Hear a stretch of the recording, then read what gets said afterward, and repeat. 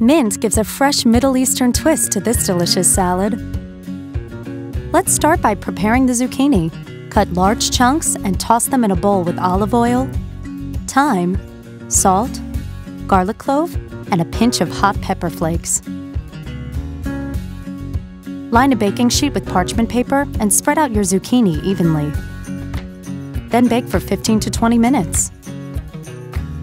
In a large mixing bowl, add the cooked quinoa, the roasted zucchini, chickpeas, salt and pepper, mint, extra virgin olive oil, and a squeeze of lemon juice.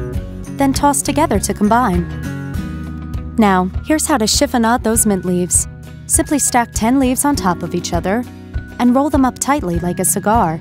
Then, using a sharp knife, slice across the roll. Fluff with your fingertips to separate the slices.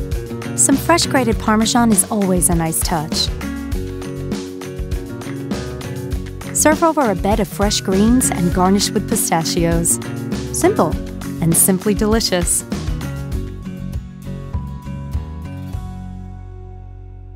For more recipes and smart cuts, go to filippoberio.com.